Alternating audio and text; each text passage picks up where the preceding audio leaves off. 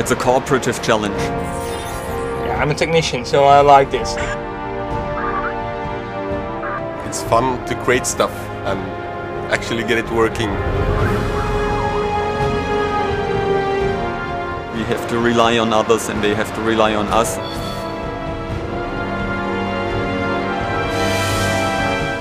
It's an extraordinary feeling. Have a lot of fun.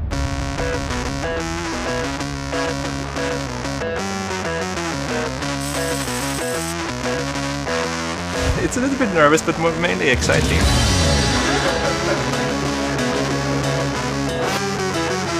We have formal checklists to make sure that everybody complies with the requirements.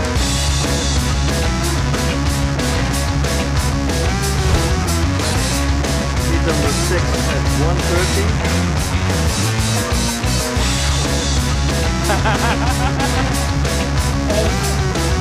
What we believe is that with cooperative driving, we can make the traffic system more effective. We can make better use of the highway capacity. We can also make it more safe and more clean.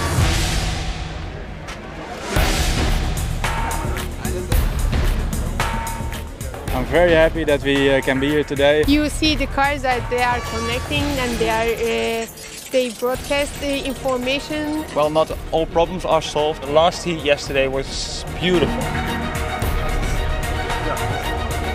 When you're in the car and you see that it's working, you're just enthusiastic. So that's really nice to be there. Yaşasın, hepsi çalışıyor, çok mutluyum.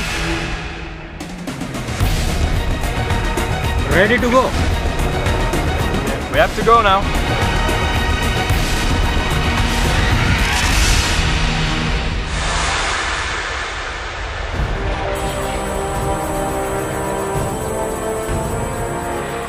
It will be a tough decision to pick out who is the best and who will be the second one. So it's really nervous right now. Yeah, but let's see. Hopefully we will win. The difficulty lies in the fact that we have international teams with different vehicles, ranging from a smart up to a big truck. They have to be in the same line, and they also have to be able to communicate with each other with different implementations of the hardware. So that's where the real challenge lies here. Team number 1, team number 3 is not sending. Oh, it's okay. Sorry.